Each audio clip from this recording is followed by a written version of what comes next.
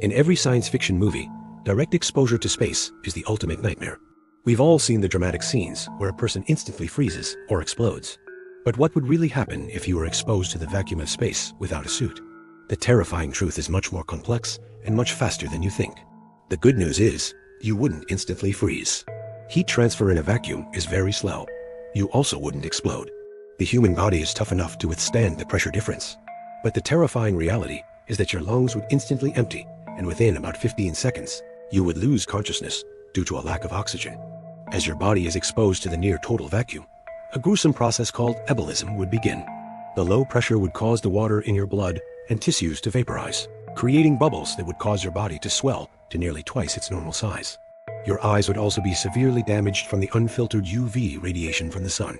While death is not instant, the process is quick and irreversible. After just a few minutes, the swelling and lack of oxygen would lead to organ failure and a certain death. This is one sci-fi trope that you should not try at home. And you, how long would you last?